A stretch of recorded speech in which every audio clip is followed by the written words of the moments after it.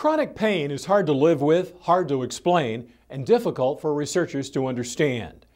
Pain amplification syndrome is a new piece of this pain puzzle. We spoke with Dr. Andrew Shulman of Children's Hospital of Orange County to understand this type of chronic pain.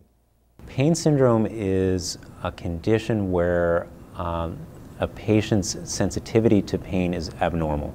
They begin to experience normal sensations and normal experience as something that triggers a pain signal.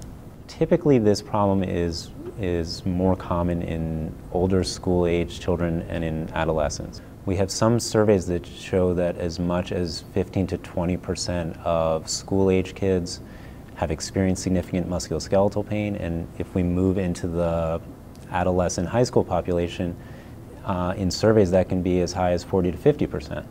When we're learning about the history of a particular patient, what we often find is that there was some trigger, some triggering event that leads the pain problem to become a more chronic issue. In some patients this can be a traumatic injury, a sports injury, a fracture. In some cases it can be an illness, a viral infection that has been disruptive to a patient. Sometimes the trigger is psychological. Stress. In some patients, a medical illness is the triggering factor. So a classic patient would be a 15-year-old Caucasian female who is an active athlete, is an excellent student, maybe is a little bit of a perfectionist or a little bit of an internalizer, very serious about school, active in activities. And this patient probably experienced musculoskeletal pain in the past, maybe because this patient has very flexible joints. Interestingly, many of our patients have a history of having had growing pains in the past. And then this patient begins to have a number of symptoms: headaches, abdominal pain. When they begin to have their periods, maybe they have very exaggerated cramping and menstrual pain. Dizziness if they get up quickly from sitting down or laying down. Maybe even discoloration, numbness of the hands, a feature of Raynaud's phenomenon.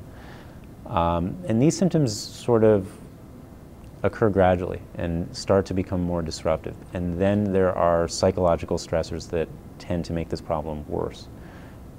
In some patients, stress and anxiety are a big problem. When the pain becomes more of an issue, the patient's sleep starts to become affected.